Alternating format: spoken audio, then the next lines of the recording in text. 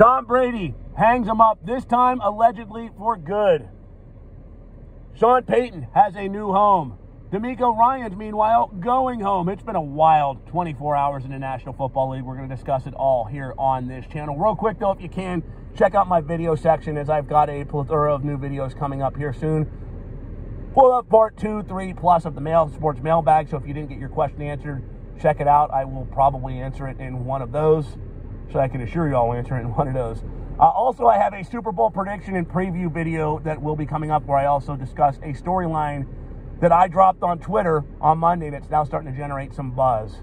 Should have done it a lot sooner. But anyway, in the meantime, let's go ahead and get started with this video, talking about the last 24 hours in the National Football League. First things first, Tom Brady, greatest of all time, I'm sorry, hangs him up. This time he claims it's for good. We'll see. And we'll see. But look, what can I say about Brady that hasn't already been said? The man, the greatest of all time. And I know this will piss some people off. They'll argue Joe Montana. I'll tell you why not here in a minute, why it's Brady above all. Think about this. 89,000 plus passing yards. 649 touchdown passes. A 15-time Pro Bowler. A 6-time All-Pro. A member of the All-Decade team for 2 decades, the 2000s and the 2010s. 10 Super Bowl appearances, 7 Super Bowl wins. That is more than any franchise has ever won. Tom Brady won 7 of them, 6 with New England, 1 with Tampa Bay. This guy did everything. Look, he was so good that Drew Bledsoe has become an afterthought to a lot of people historically, and people don't remember how good Drew Bledsoe was, man. Bledsoe had over 44,000 passing yards. Bledsoe was a 4-time Pro Bowler. Bledsoe led the Patriots to a Super Bowl appearance. And I know people say that big deal, an appearance. Well, think about it. Super Bowl spots were few and far between for New England prior to that. The only one prior to Bledsoe and Parcells in '96 was that 85 game that I'm sure no Patriot fan wants to reminisce on. This wasn't a team that had a rich history of success. Bledsoe did good things there, but Brady came in there and he just amplified it to a whole new level.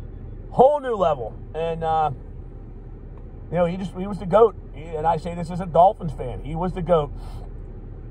Girls that argue Joe Montana. Well, Montana never lost a Super Bowl. Yeah, he appeared in 4. Brady appeared in 10. Of course, you're going to slip up once in a while. All right? I mean, if we're going to cherry pick and nitpick over losses in the Super Bowl, I mean, this isn't like they won 0 for 4. They went 7-3. Come on. Only thing I'm going to say about Brady adverse is he announced he was walking away last year. Should have stayed gone. He lost everything. He lost his family as a result of going back. And look, he had nothing left to prove. Brady had accomplished everything there was to accomplish. Even coming off a great season, he led the league in passing yards in 2021. What else was there to accomplish? All you can do is go downhill from there. And, I mean, even if Father Time did not completely catch up to Brady, you saw signs of slippage this year. And this is from a guy that even Tom Brady in a year where he had slippage threw for over 4,000, almost 4,600 yards, 25 touchdowns. I mean, there are teams in this league that would kiss every ass from here to freaking Tijuana to get that kind of numbers. But for Brady, it was just something was off about him. And we all know, like I said, the highly publicized issues that he had with Giselle that led to them getting divorced because he went back. It's just not worth it, man. You've done everything there was to do. You've accomplished everything there is to accomplish. You've won more Super Bowls than any other team. You proved you could do it without Belichick, that you may have been the straw that stirred the drink, not the other way around. Why come back to it? Only Tom Brady knows the answer to that, but he is apparently done for now. And I tip my cap to him as a Dolphins fan. I mean, real recognizes real. He was the greatest. And I can't wait to see that Hall of Fame class, man. That Hall of Fame class in a few years, it's going to be he, it's going to be J.J. Watt, who also hung him up this year. That's going to be a sickening class. Anyway, moving on, Sean Payton. Some argue maybe a Hall of Famer when his coaching career is said and done. He has a new job, and this is no surprise to me. He's going to Denver. Now, I did a video on here previously where I talked about what coaches could go where. And Payton to Denver was, to me, a lock because they were the only one that could meet every single demand of both the Saints and of Payton financially. Money's one thing. Some of these teams were weirded off by the money. I'm not going to lie to you. Michael Bidwell was very iffy about giving $100 million to a head coach, $100 million plus. Indianapolis, Jim Irsay. Bob Irsay, no Baltimore fan wants to listen to this. Jim Irsay was very reluctant to give out that kind of coin. Houston, they weren't too crazy about giving up that kind of money. Now, Carolina would have. David Tepper would have dropped $100 million in a heartbeat, $120 million.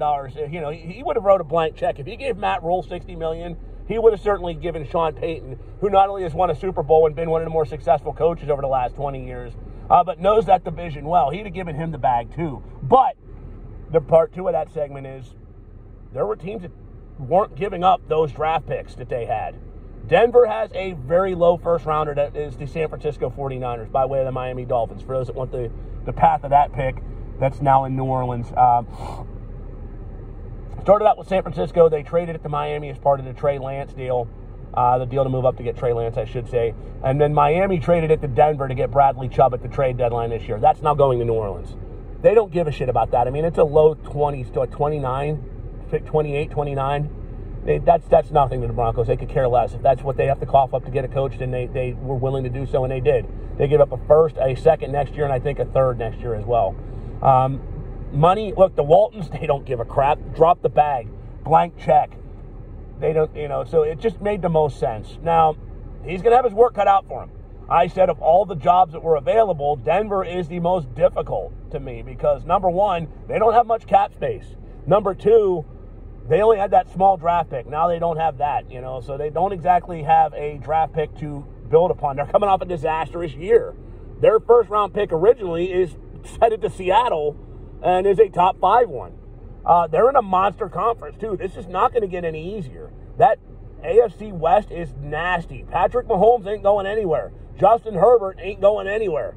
Okay, that's what they're going to have to face every year, and eventually the Raiders are going to get their shit together. They seemed like they finally got it together last year before they made the blockheaded, stupid-ass decision to not give Rich Bisaccia the full-time job and instead go with Josh McDaniels, who was an adjunct failure before. I don't know what everybody thought was going to change this time around.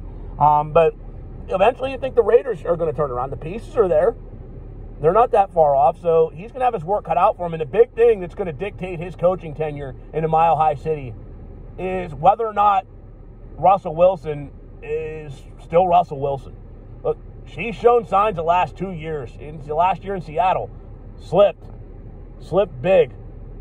This year, the wheels fell off the damn bus, but for Denver, it was too late because they had paid a huge fortune to get him, both in draft capital and in cap space. Did not look good at all. Now, I know some people will claim, well, that was Nathaniel Hackett, a terrible coaching hire. Don't get me wrong. I'm not going to sit here and patty cake that was good by them. I mean, Hackett was one of the worst head coaches I've ever seen. I'm not going to say he's the worst, but he was certainly up there. Didn't even last a full season before getting fired, and it's because nothing due to what he did off the field. He was a class act off of it. He just was not equipped to be a head coach.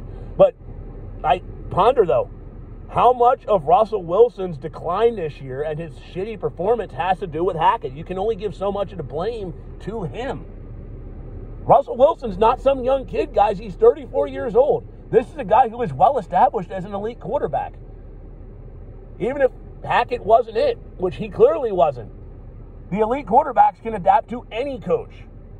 And it's not like he didn't have the tools there, the pieces to throw the football to. This wasn't an expansion team. This wasn't a team that was built to tank. They were built to win. Wilson was supposed to be the next step. So, if Wilson is done, that's a huge salary cap hit that they can't get out from under. This could be interesting. This could be very interesting. I know Payton got the bag, and that may be his biggest priority, but, man, it's going to be tough. It is going to be very tough for him.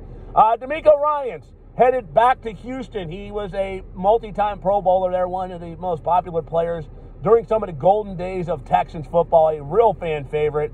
Got advocated by an authority no less than J.J. Watt himself. He's a new head coach of the Texans, 6-year deal. And I'm going to tell you, this fan base, I was in a Twitter space yesterday, they are rejuvenated. They're over the moon.